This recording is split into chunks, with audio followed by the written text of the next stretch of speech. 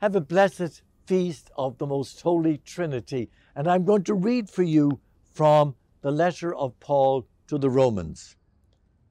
We even boast of our afflictions, knowing that affliction produces endurance. Do we ever see the afflictions we have to deal with as a gift from God? Because if we don't, then there's a negative attitude towards them. We can't control some of the afflictions we deal with. For example, physical afflictions, mental afflictions, family afflictions, financial afflictions. But unless we deal with them in a positive way, we're missing the gift of becoming more gifted with endurance. And listen to this.